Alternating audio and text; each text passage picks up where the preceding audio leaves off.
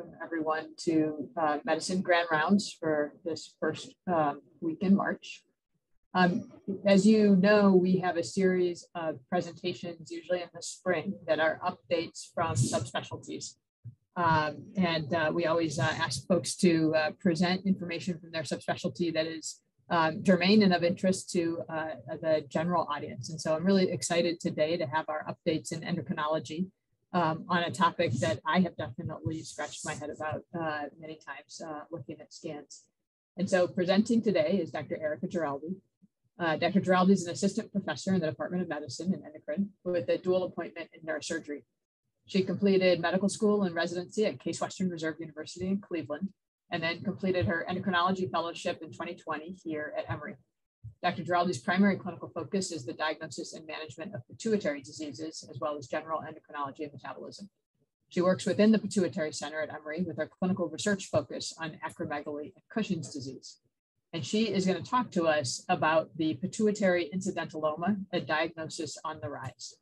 And so thank you very much for joining us, Dr. Giraldi, and I'm excited to hear your talk. Thank you so much. I'm excited to be here. So let me share my screen. Okay. Can everybody see the screen? No, I'm sorry to tell you that we can't. Oh, there you go. Perfect. Okay, perfect. Give me 1 second here. All right. So today we'll be talking about pituitary incidentalomas diagnosis on the rise. I thought this was a relevant talk because I think it happens very often that, you have brain imaging for other reasons, whether it's someone who's had a motor vehicle accident or, some other reason, and you find these pituitary lesions. And it is very pertinent to know what to do as a primary care doctor or as a hospitalist or as a general internist, and sort of how to address these. So without further ado, let's see if this works here. Okay, so I have no disclosures. I have 4 main objectives for today. By the end of this talk, I hope we'll be able to define a pituitary incidentaloma, recognize the increasing incidence of pituitary tumors, describe the initial workup for a pituitary incidentaloma, and lastly, identify patients who may need further testing and/or therapy. So first of all, I'd like to say that what's a definition of a pituitary incidentaloma? So it's a pituitary lesion that's found incidentally. And this means like it was done for reasons unrelated to the lesion itself or its consequences. So this is a patient with an emergency room after a motor vehicle accident. They scan his head, they find a sellar lesion. Or I had a patient recently in my clinic who had a PET scan done because they were concerned for, I think, lymphoma, and again, found a large pituitary lesion. But these are not patients who are screened because you think they have acromegaly or Cushing's or because they have vision changes or headaches. So the main differentials are the top 3 are pituitary adenomas, Rathke's cleft cysts, and craniopharyngiomas. And the majority really of these lesions are pituitary adenomas, about 80 to 90% of them. As a brief reminder, Rathke's cysts, they come from a lack of complete regression and closure of the Rathke's pouch, which is a developmental precursor to the pituitary gland. And craniopharyngiomas are rare malformational tumors of low histologic malignancy, and these arise along the craniopharyngeal duct. But for today's purposes, we will be focusing on pituitary adenomas. So why does this matter? Why do we care? Well, there has been an increased prevalence of these adenomas over time, and also an increased number of incidentally detected pituitary adenomas. And this does seem to be a global trend overall. So to frame this discussion, I would like to briefly talk about the history of MRI and how this has developed over the past 40 years. So Paul Lauterbur first showed that nuclear MRI could be used to create an image in the 1970s. It wasn't until the mid-1980s that the 1.5 Tesla MRI emerged, but really it was only used, only commercially implemented, at least the 3 Tesla machine was, in the late 1990s. And it was only in 2017 that the FDA approved the first 7 Tesla machine for clinical use. So over the past 40 years, we've had a dramatic and rapid development in technology. So it's perhaps unsurprising that this development seemed to be paralleled by the increased use of MRI in clinical research. So this study actually looked at the number of publications per year that included nuclear magnetic resonance or magnetic resonance imaging in the title.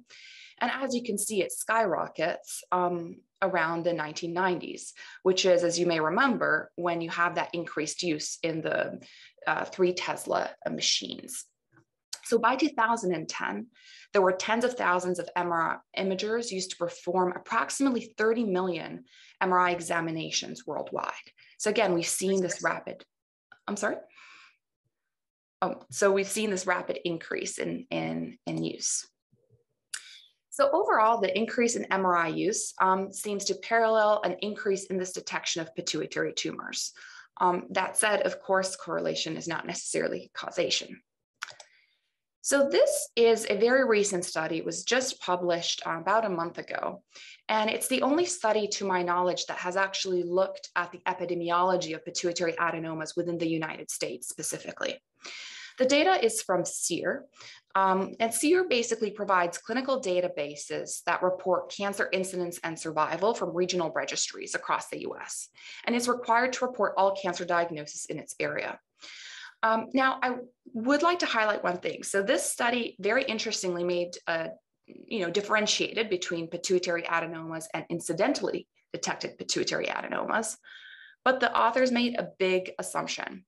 So they assumed that pituitary incidentalomas, so incidentally detected tumors, were non-prolactinomas that were not operated on surgically. And their reasoning for this was that if the tumor was heavily symptom-driven from the tumor itself, meaning headaches or vision field changes, then they would have undergone surgery right away. Now, this is probably true for non-functional adenomas, but this is certainly not true for functional tumors. So it's not true for your Cushing's patients or your acromegaly patients, because in those patients, even if the tumor is small, the primary treatment is surgical. So you don't have to have those headaches or those visual field deficits to undergo surgery. That said, the majority of pituitary tumors is non-functional. So I still think that this data is valuable. As you can see here, in 2004, 25% of the pituitary tumors at diagnosis were incidentally detected, and this number increased to 42% by 2018. And this is this dark bar at the top. But as you can see, there was also an increase in the pituitary adenomas overall. Now, if we're looking at the incidence, this was also increasing. This is data that's expressed per 100,000. So the pituitary incidentaloma had a standard incidence rate of 0.73 in 2004, and this went up to 2 by 2018. And there was an increase, but not as dramatic in overall pituitary adenomas from 3 to 4.67 over the past 14 years. Now, this trend does seem to be global. This was a study done in Iceland. It was a retrospective observational study conducted over about 70 years, and it included all of the pituitary adenomas diagnosed during this time frame. Overall, 470 patients were identified. And again, SIR is the standard incidence rate, increased from 0.6 in the 1950s to 60s to 5.8 between 2003 and 2012. And of course, the prevalence increased correspondingly during this time. Now, they actually looked at, they sort of split up the types of tumors too. And as you can see here, overall, the cases increased. And really the other two major cases that saw dramatic increases over time were diagnosis of non-functional pituitary adenomas, that's NFPA, and of prolactinomas. So you have the prolactinomas in this lighter green line, and this more vibrant line is the non-functional tumors. There was a slight increase in acromegaly and Cushing's too over this time, but really not quite as dramatic. And again, I would like to highlight that when have these tumors really taken off in terms of detection? Again, in the 1990s. So when the 1.5 and 3 Tesla machines really started being used more commonly. Now, these changes also were seen in Sweden. This study was interesting. It doesn't show quite as dramatic an increase. This was data from the Swedish Pituitary Registry and looked from 2001 to 2011, included about 600 patients. And they actually differentiated between men and women. This dark line here is the men, and this dotted line here is the women. And there was overall an increase by about 4.3% in annual incidence in men, and there was actually a decrease in women. The authors don't really explain why there was this gender difference. Now, I would like to highlight that one of the possible reasons we don't see as dramatic an increase in this study is the time period. So it was from 2001 to 2011, so a lot more recent, whereas the other studies that we looked at sort of broader time ranges. So overall, I would like to highlight three main points. Number one, there has been an increase in pituitary adenoma detection. This increase does seem to parallel an increase in imaging, but that said, correlation is not causation, so there certainly may be other factors at play. So let's start with a clinical case. So this is a fairly classic case. So it's patient C67, he's male, he presents with stroke-like symptoms to the emergency department. CT scan is done, and it shows a hypoenhancing area on the pituitary that's poorly defined. So his stroke was not actually a stroke, we'll call it a TIA, but he sees his PCP in follow-up, who orders an MRI, and this shows a 1.1 centimeter adenoma. And as you can see here, we have the sagittal view on the left, the coronal on the right. This is the pituitary gland right here. You can see that area of hypoenhancement over here on the coronal. You can see it here on the sagittal. This is the pituitary infundibulum. This is the chiasm. These are both carotids. And so you sort of see this area of hypoenhancement. So what are your next steps? So the way I typically explain this to patients also in clinic is when someone is diagnosed with a pituitary tumor, there are two main questions you need to ask. Number one, is this tumor hypersecretory? So is this a prolactin secreting tumor? Is there hyperprolactinemia? Is this Cushing's disease? Is this acromegaly? Or is this a TSHoma? For today's purposes, I will not be discussing TSHomas. They are incredibly rare. I think we've had a handful total in our center in like 20 years. So, and then the second question is there hyposecretion? So is there central hypothyroidism, central adrenal insufficiency, secondary hypogonadism, or growth hormone deficiency? And I think of these in two separate categories, and I evaluate for each one. So let's talk about hypersecretion first. So the prevalence in incidentally found tumors is about 0.04 to 1 in 1,000. So certainly it does need to be evaluated. Now, a prolactin level, according to the JCM guidelines, or endocrine society guidelines, is considered essential. So you would want to do this in all patients. Why is this essential? Well, if this is determined to be a prolactin secreting tumor, meaning a prolactinoma, then primary treatment is dopamine agonist therapy and is medical and is not surgical. So this is very important to identify. Now, acromegaly, certainly the IGF-1 level to screen for acromegaly is a recommended test. This one, there was a little bit more debate on, and I think one of the reasons it's a little more expensive than a prolactin level. The reasoning why overall it is still recommended is if you miss a diagnosis of acromegaly, there is a very high risk of morbidity and mortality down the line. And in fact, there is a lead time to diagnosis of about 5 to 10 years in these patients. So you would, overall, the IGF-1 level is recommended. So what about Cushing's? So this is recommended only if clinically indicated. And I'll talk about this a little bit more and why. But this one we only do if there is an appropriate clinical scenario. Okay, so let's talk about hyperprolactinemia first. So in terms of symptoms, it essentially presents with symptoms consistent with hypogonadism. And so this means amenorrhea or oligomenorrhea in women, breast tenderness. Of course, they can present with galactorrhea. And really the long-term concern is bone density loss. In men, similarly, symptoms of hypogonadism, so decreased libido, erectile dysfunction, and they can also present with gynecomastia. And similarly, if they are hypogonadal because of the hyperlactin, then again, there's concern for bone density loss. So just as a brief reminder, so the reason why the hyperlactin affects the gonadal axis is it decreases the levels of kisspeptin. The decreased levels of kisspeptin decrease the GnRH release, and therefore you get a loss of the GnRH surge, hence decreased LH and FSH, and therefore decreased estradiol and testosterone. Now, prolactin is a tricky one. So hyperprolactinemia that's unrelated to prolactin secreting tumor is usually less than 150. And you can have prolactin elevations that are from causes other than a pituitary tumor. So you could have a pituitary tumor and have a prolactin elevation, and those two are not correlated. So what are some causes of prolactin elevation?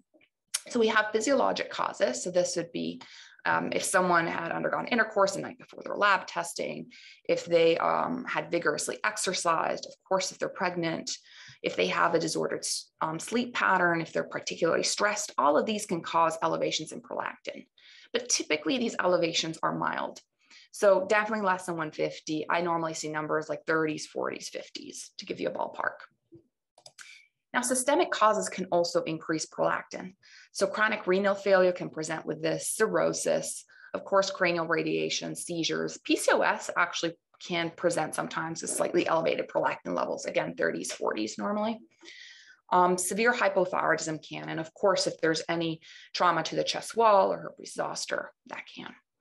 Now, the other big cause of hyperprolactinemia is medications. And so I would say the three classes I always pay the most attention to are antipsychotics. These can actually lead to very high levels, even in the high hundreds. Antidepressants can cause some prolactin elevations. We're talking sertraline, fluoxetine, et cetera. And opiates can also cause this. So I always look at a medication list when I'm interpreting the prolactin to make sure there are no confounding factors. So what about non-physiologic or non-other cause of prolactin? Well, you can have stalk effect. So this is when the tumor compresses the pituitary stalk and basically uninhibits the prolactin release through mediation of dopamine. And so you're getting these prolactin levels that are typically less than 150, but again, can be slightly elevated. And it's not coming from the tumor itself. So it's not a prolactinoma. It's just from the prolactin, essentially, from the tumor compressing the stalk. Now, macroprolactinomas typically have levels above 200. I've frequently seen patients with levels in the 400 or 500, even thousands. And microprolactinomas are tricky because this can be really variable. So with the micros, you can have levels that are like 80 to 200, so that overlap with the previous causes of hyperprolactinemia that I was discussing. And that's where it gets a little more challenging to tease out. One more note, sometimes a tumor can have a cystic component if it's a prolactin secreting tumor or bleed into itself. And in those cases, again, you can't count on the prolactin level as you normally would, but that's sort of getting into some of the nuance of it. So what about the hook effect? So this is really a concern with macroprolactinomas. And this is when your prolactin level, your true prolactin level is much higher than what the lab reports. And basically the reasoning for this is so you add the sample that contains the high hormone concentration to the test tube. And then the studied hormones, so we have like little green balls here, overwhelm and saturate both the capture and the signal antibodies. And so it prevents the formation of sandwiches. And so after the washout phase, there's only a few sandwiches left producing a low signal. And so what you need to do is need to dilute the sample so that you allow for more of the sandwiches essentially to form. And so this is, again, can happen with your macroprolactinomas. So you'll see a level, an undiluted level of about, let's say like 300. Then when you dilute the sample, the level can go up to like 500 or 600. It can become relevant because, again, if you're treating these patients medically, you really want to know what number you're starting at. But Emory Lab will dilute the sample. You can actually order the sample initially as diluted. So let's move on to Cushing's disease. So Cushing's disease is always a very challenging diagnosis. The features that best discriminate it at initial presentation are easy bruising, facial plethora, striae, and proximal myopathy. Some of the other symptoms are highly prevalent in the general population. And so while they do present with Cushing's, they don't discriminate it well. And so that's the obesity, the uncontrolled diabetes, the hypertension, and so on. And so it is helpful to keep in mind that if patients have these physical features, then you do want to pay a little bit more attention to it. In the exam, I actually test their proximal muscle strength to see about the myopathy. And you can ask patients, like, can you get up from a chair without using your hands? Are you able to wash your hair, or do you have trouble just like lifting your arms? And the true Cushing's patients typically can't, well, depending on how severe the Cushing's is, but they can present with this. So what's the testing for Cushing's? So we have three main tests that we use for the initial screening. We have the 1 milligram dexamethasone suppression test, the 24-hour urine-free cortisol, and the late-night salivary. And I'll go into the caveats of each of this testing a little bit, but what I would like to highlight here is the sensitivity is incredibly high of these tests, and the specificity is a little bit more variable. So there is a high risk of false positive testing. So let's talk about the UFC first. So the principle of this is that you have increased cortisol production, and therefore this leads to increased urinary cortisol excretion. You can get false positives. So the false positives occur if patients overcollect the urine. Typically, this is over 5 liters a day, but really you can calculate it by, if someone's supposed to urinate 50 mils per kg per day, you can sort of do a body weight calculation. If they're pregnant, of course, you can get a false positive. If they have a history of alcoholism, if they've strenuously exercised. So it's a little bit, again, it's an excellent test, but can fool you.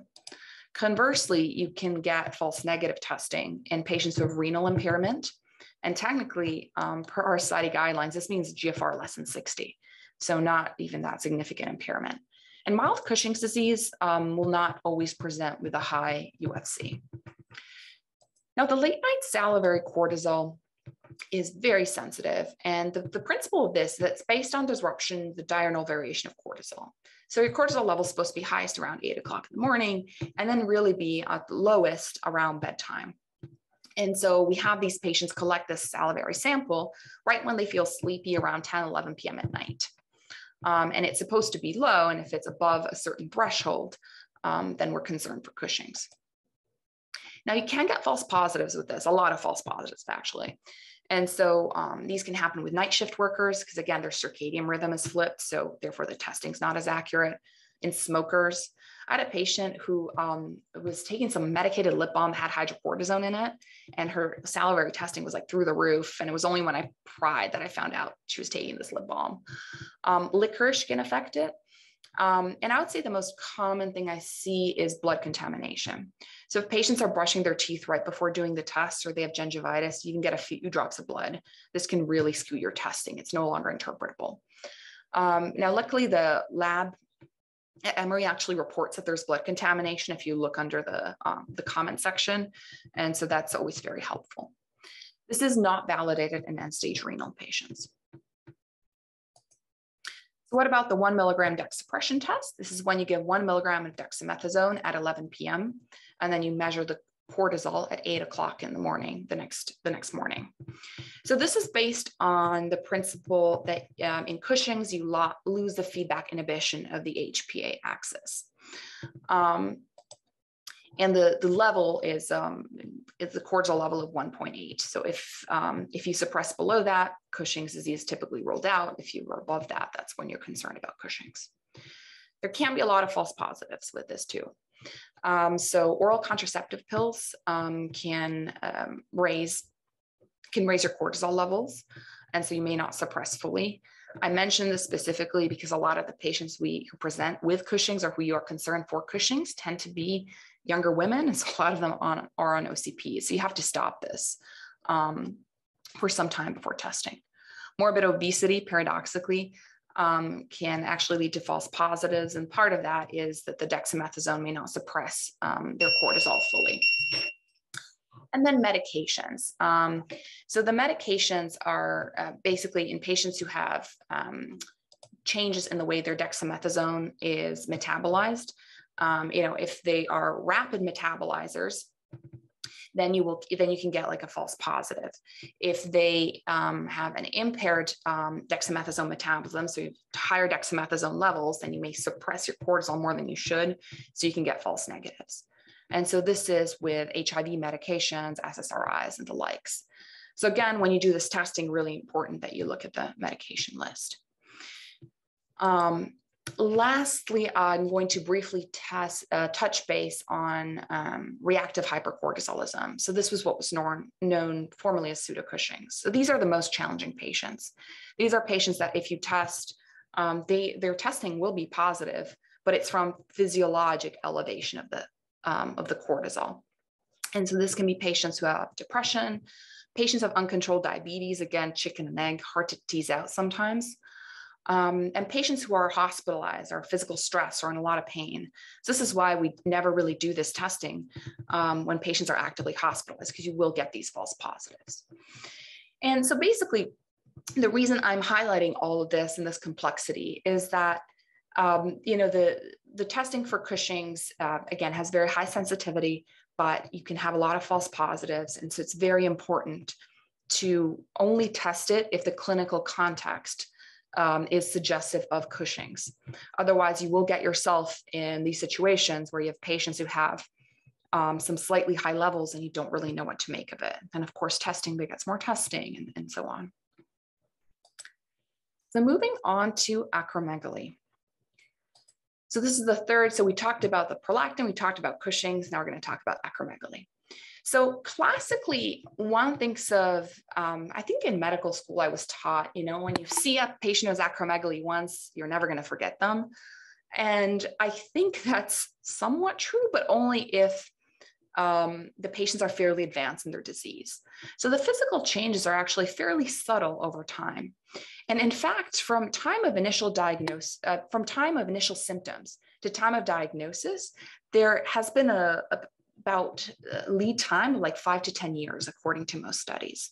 So it is a progressive disease and is not necessarily recognized based on just physical features alone.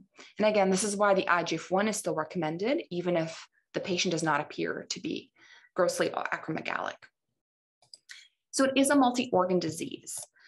So in terms of physical changes, the most common changes are the soft tissue hypertrophy, the acral overgrowth.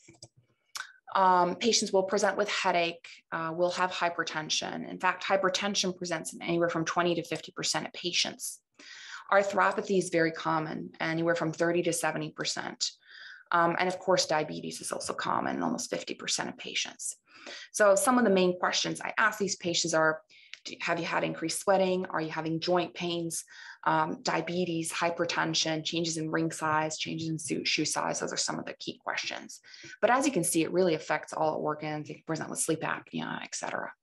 And the morbidity is really high. So how do you screen for acromegaly? You get an IGF-1 level. There are some caveats with testing, but it's not as remarkable as it is for the Cushing's testing. So overall, I would say this is, less likely to be affected. But, if patients have hepatic failure, renal failure, hypothyroidism, severe infection, then this can affect the testing in this case too. So if you wanted to confirm acromegaly, then we do a 2-hour OGTT.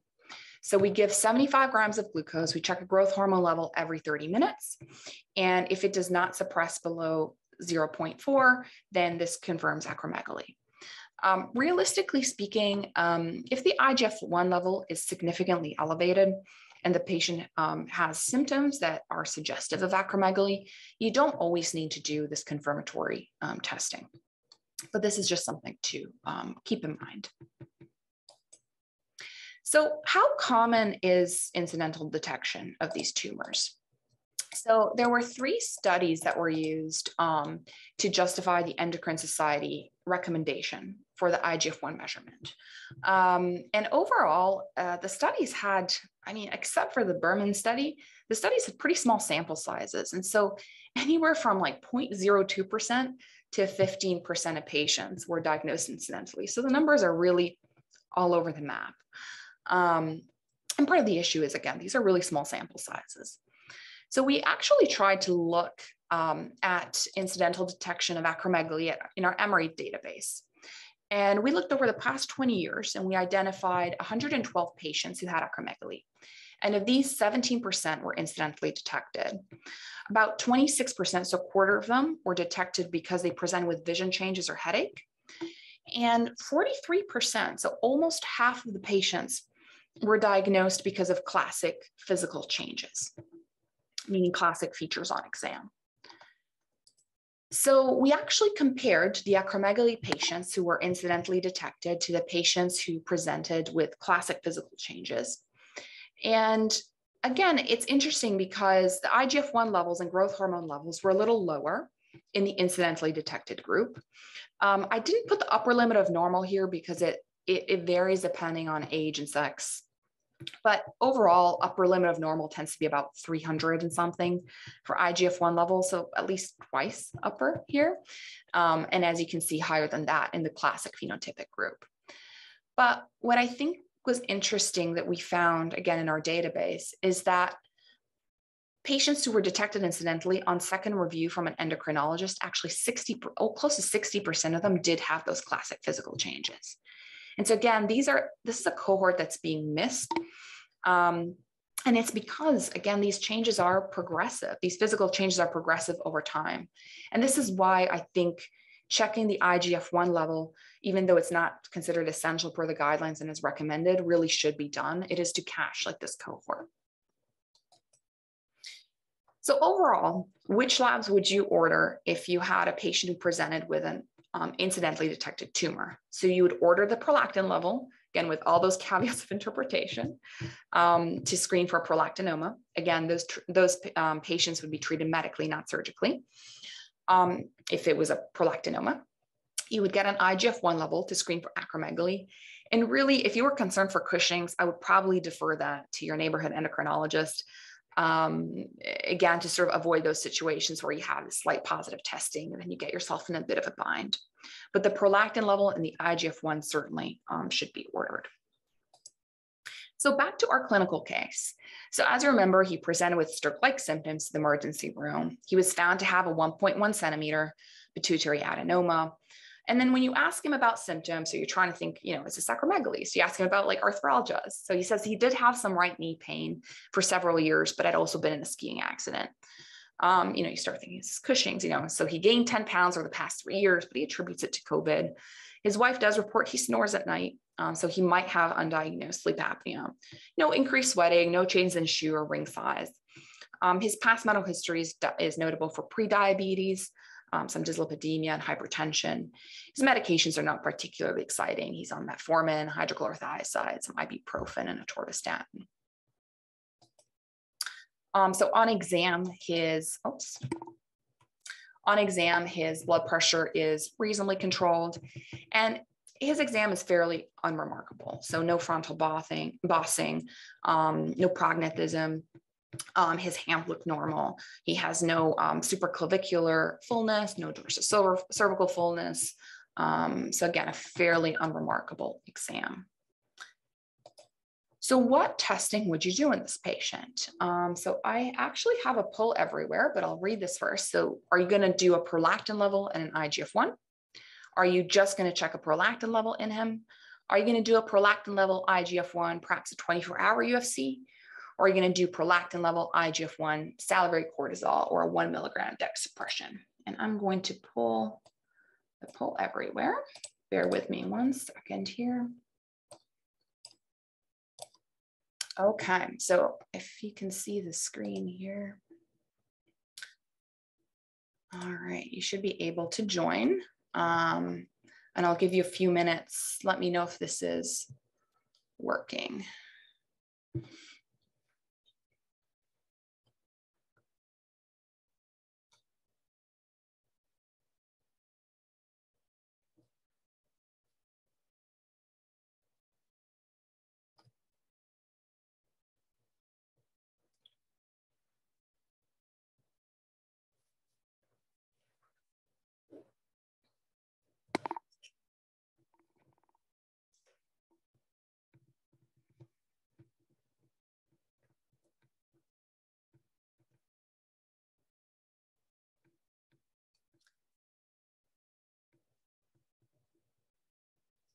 All right. Give it a couple more seconds.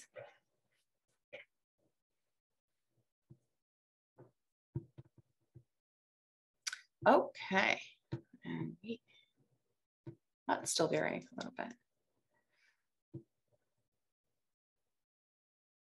Okay.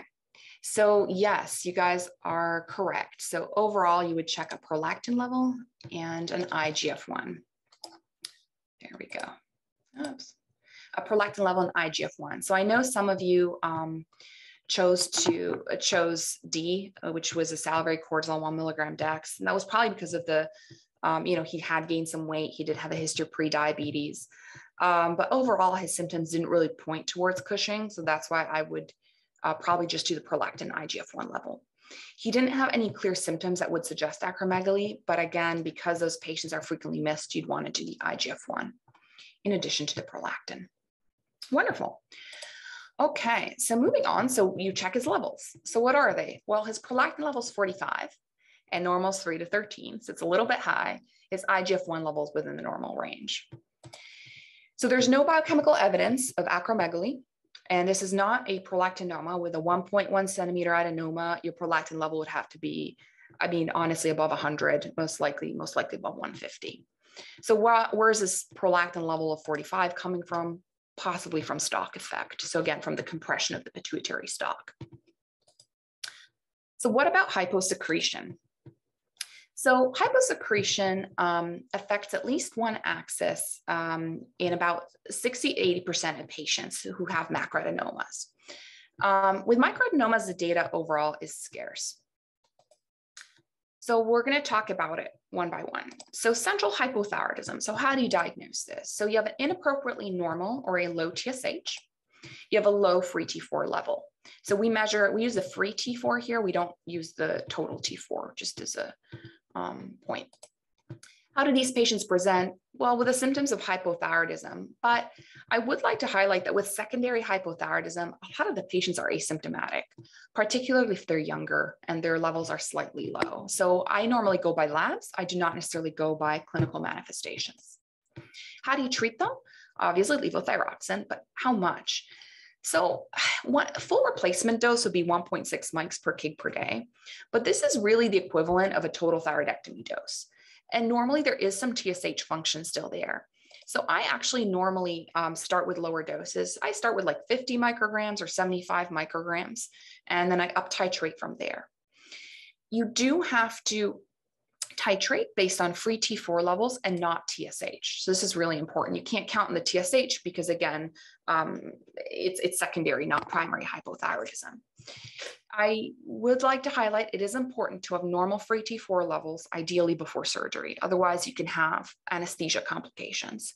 So if you have a patient that's slightly low free T4, replace that before they go to surgery. Now, one clinical pearl here. You always want to replace the cortisol before replacing thyroid hormones if the patients have concomitant adrenal insufficiency. This is really, really important. And the reason is if you replace the thyroid hormone first and they have adrenal insufficiency, you are increasing their metabolic rate and you can precipitate an adrenal crisis. So really important. And you do cortisol first, then thyroid. So let's talk about secondary adrenal insufficiency. So you obviously check baseline cortisol at 8 o'clock in the morning. And then if appropriate, then you do a stimulation test. So if the cortisol level is less than 3, there's no need for a stimulation test. They have adrenal insufficiency.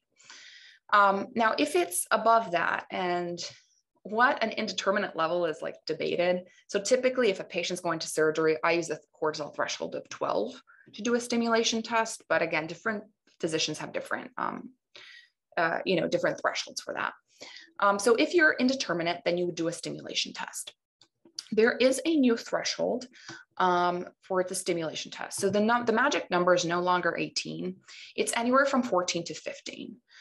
This is based on a study, you can look it up if you're interested, by Jaworski in 2021. And basically they looked at the newer immunoassays that are a lot more sensitive than the older ones.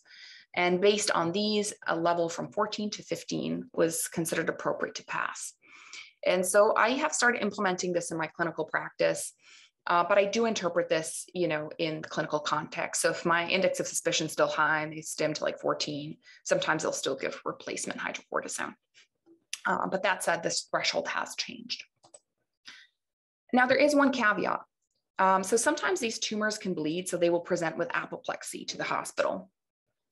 And in this case, you actually cannot do a stimulation test. It will falsely reassure you. And so you have to rely on the 8 AM cortisol and ACTH. And the reason is that when you do a stimulation test, you're given ACTH injection. So you're bypassing the pituitary. And so if the adrenal glands have not had time to atrophy, essentially, they will still respond. And so you'll be falsely reassured. So again, you don't do it within 6 weeks of an apoplectic bleed. And again, for the same reason, you don't do it within 6 weeks of a pituitary surgery. So what are the symptoms? We all know the symptoms of adrenal insufficiency, but again, you can be fooled, especially if patients are young. Sometimes they will not present particularly symptomatically. How do you treat them? You give hydrocortisone back. And typically I use hydrocortisone. There are some centers that use prednisone. I like hydrocortisone because it's a little bit more physiologic and because you can easily test the axis on it. But you take their body surface area, multiply by 10, that gives you the total daily dose 2/3 in the morning, 1/3 in the afternoon. So most patients have a body surface area of around 2. So total daily dose is 20. So you give 15 milligrams in the morning, 5 milligrams around 4 o'clock in the afternoon. Of course, you have to warn them about double dosing in case of acute illness. And if they go for surgery, you have to give them stress dosing. What about secondary hypogonadism? So again, similar trend here, right? Like low estradiol testosterone, inappropriately normal, or low FSH and LH. There are testing caveats, and this happens all the time. The patient's hospitalized, you get a testosterone level, it's like 2 p.m. that they're admitted, they get the level at 2 and it's low, and you say he's hypogonadal, not necessarily. So for the testing to be reliable, you really need to check it at 8 o'clock in the morning fasting. Theoretically, you need 2 measurements to confirm hypogonadism. You need to exclude hyperlactin, obviously, or that could be causing hypogonadism, and exclude severe hypothyroidism. As you know, symptoms, I can sort of skip over this a little bit. And then treatment, if a woman has a uterus, you would want to give the progesterone component in addition to the estrogen. You can do this in like patches and pills, or you can do oral contraceptive pills. And for men, there's like various formulations of testosterone. So lastly, we're going to touch base on growth hormone deficiency. So this one's interesting because you almost don't need to do the testing depending on how many axes are down. So if patients have 3 to 4 other pituitary deficits, you're over 95% likely to have growth hormone deficiency. So in adults, if you have an IGF-1 level less than 75 and 3 deficiencies, you don't need to do further fancy testing for growth hormone deficiency. And this was a study that, again, looked at the number of pituitary deficits and growth hormone deficiency. As you can see, it's well over 95% if you have 3 or more. These are the various tests that you do to diagnose growth hormone deficiency. I'd like to highlight the Massimorelin test. This is the only FDA-approved one and was recently approved by the FDA about a year ago. And the way you do it is you give the oral solution at time 0, you measure the growth hormone at various time intervals, and if it's less than 2.8, then growth hormone deficiency is confirmed. Notably, it can prolong the QT interval, but this is fairly rare. Okay, and so how do patients present? So very non-specifically, I'd say this is a bit challenging. They present with decreased lean body mass, fatigue, decreased quality of life. There's actually a questionnaire you can give that helps quantify this. And there are potential treatment benefits to growth hormone replacement. Some of these are benefits of skeletal integrity, body composition, metabolic parameters. But overall, treatment is very controversial. So we don't always replace these patients if they're adults. It does involve growth hormone injections. So it's fairly challenging for the patient. They have to give like daily injections. I think there was a formulation that was just approved that's once a week, but and I would say the bigger concern is that there is a theoretical increased risk of malignancy for these patients. So if you do replace, you certainly need to screen like age-appropriate malignancy screening. So back to our patient. So we check our axes for, for hyposecretion. So we check a free T4 level, and it's a little low. It's 0.45. We check a TSH, and it's 1.3, so in the normal range. We have an 8 AM cortisol that is 7. The ACTH is within normal range, and the IGF-1 level is normal. So what are your next steps? So do you replace the hydrocortisone? Do you start the levothyroxine? You start hydrocortisone 15 in the morning, 5 in the afternoon, or do you perform a stimulation test? And again, I'm gonna, whoops, there we go. Thank you.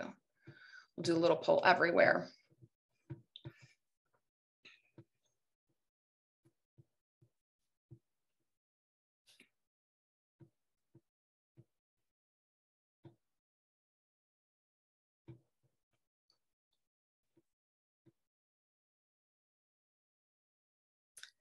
Okay.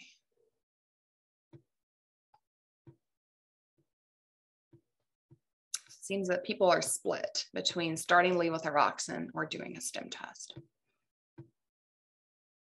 Okay, so we will stop it here. So the correct answer is actually you would do a stimulation test. And the reason is, let me go back to the labs again. So, clearly this is consistent with secondary hypothyroidism, but their cortisol level is indeterminate. And so you would want to make sure, definitely sure, that they are not adrenally insufficient before replacing that, that thyroid. And that's particularly if they're going to go to surgery. So you do the stim test first. And then once you have the results of that, then you would replace the levothyroxine. So overall, so what labs would you order for hyposecretion? You get the 8 AM cortisol level and stimulation test as needed, free T4 and TSH.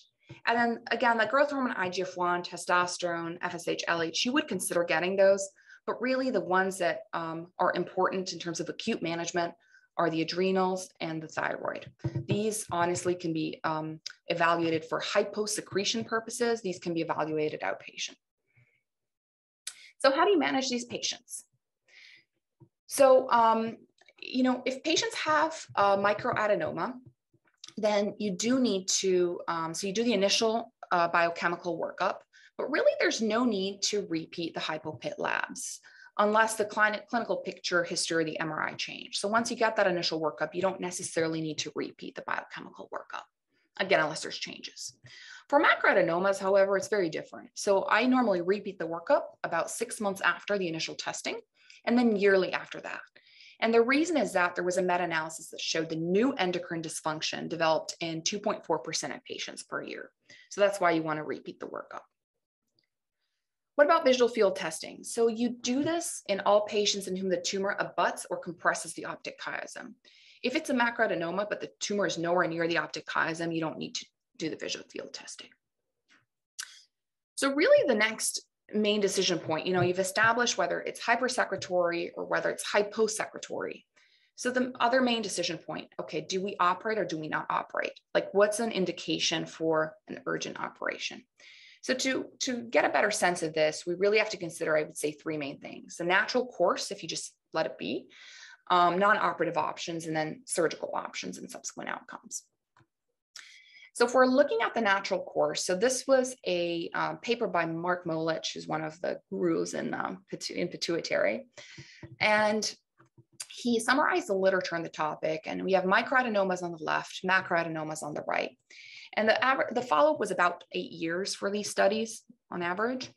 And as you can see, for microadenomas, only 10% of them really increase over time. And the vast majority, 85%, do not increase in size. But what about macroadenomas? Almost a quarter of them got bigger, and only about 60% of them stayed the same, and then a minority decreased. So again, you're much more concerned about macroadenomas enlarging than you are microadenomas. This was a study conducted in Italy in 2020. It was a retrospective study, and again, kind of looked at similar things. They enrolled 370 patients, but only 200 had radiologic follow-up at about 3 years, for about 3 years. And we have the macroadenomas in blue and the microadenomas in orange. And as you can see, again, about 27% of macroadenomas grew compared to less than 10% in the microadenomas. Again, just highlighting that for macroadenomas, you're a lot more concerned about growth. And macroadenomas are any tumors that are above 1 centimeter. So 1 centimeter is the size cutoff for a macro versus a micro. So what are the indications for surgery? If there's a visual field deficit due to the lesion or a visual abnormality due to compression, then you want to take them to surgery sooner rather than later. If there's pituitary apoplexy, meaning if the tumor bled into itself with visual disturbance, again, that's one of the few urgent surgical indications. And if it's hypersecretory, so if it's acromegaly or Cushing's, primary treatment is surgical, as recommended per the guidelines. So back to our clinical case. So our patient had, we think was probably a non-functional adenoma with just a little bit of secondary hypothyroidism. That had no contact with the optic chiasm on the initial MRI. So you replace the deficiencies and then you discuss the options with the patients. And really the options are you follow with serial MRIs or you refer to surgery. But really this is the kind of patient that you would probably refer to us in endocrinology or in the pituitary clinic. There are 2 workup approaches. This is sort of per our endocrine society guidelines, but for interest of time, I'm going to move on to this approach. It's a little bit more specific. And this gives you a better sense of timing for these imaging. So again, if the tumor is hyperfunctioning, so if it's a prolactinoma, you treat it medically, otherwise Cushing's acromegaly surgically. If it's a microadenoma, so less than 1 centimeter, you repeat the MRI at 1, 2, then 5 years. And if there's no change, then it's unclear what you do, but maybe you'll get some more. Again, this is more per debate, up for debate. If it's over 1 centimeter, then you need to do the visual field testing. Again, rule out pituitary hypofunction. And again, you repeat the MRI at 6 months first, then 1, 2, and 5 years. And then if there's tumor growth, then of course you consider surgery. This is an algorithm by Mark Molich. And so again, this is not technically per the guidelines. The guidelines are these. So the guidelines are more vague, the official guidelines, and they say you essentially like monitor the labs and you monitor the MRIs. Realistically speaking, I think it is reasonable to refer these patients to us in clinic. So in summary, the prevalence of incidentally detected pituitary adenomas has increased. Biochemical evaluation for hypersecretion is essential. So again, you check that prolactin, you check the IGF-1 level. The Cushing's only if clinically indicated. Hyposecretion evaluation is also essential. So you check your thyroid, you check the adrenals, you check the gonadal axes, but really the thyroid and the adrenal are the ones that are most important to replace in the immediate time frame, especially preoperatively. If there's concern for vision impingement based on the MRI, then you refer to surgery immediately. If there are no urgent surgical needs, then you follow with MRI. Any questions? Thank you. Thank you so much. That was a really fabulous overview of a lot of things. I have a question in the chat, but before I ask that one, I'm going to quickly ask, you know, you've really outlined sort of how a primary care physician can approach this workup, but when do you guys like to see people referred? So I would say all macroadenomas certainly should be referred. If there's any concern for a microadenoma being hyperfunctional, then I think a referral is very reasonable. And I see patients with microadenomas referred routinely. I would say the more urgent referral is certainly for macros or for a tumor that's above 1 centimeter. Because again, these are the tumors that are more likely to grow and the tumors that probably should be evaluated by neurosurgery. And Dr. Alter asks, with respect to prolactinomas, how often or have you ever seen a case of a high dose hook effect? Oh, I'm sorry? Of a high dose hook effect, of the hook effect. Yeah, yes, all the pretty often actually. Really? Yeah, but it never confounded the initial diagnosis because the initial prolactin was still very high. So it was still in the like 300 to 400 range. Then when I diluted it out, it was much higher. I think I had one patient that undiluted was maybe 1,000, diluted was in the thousands.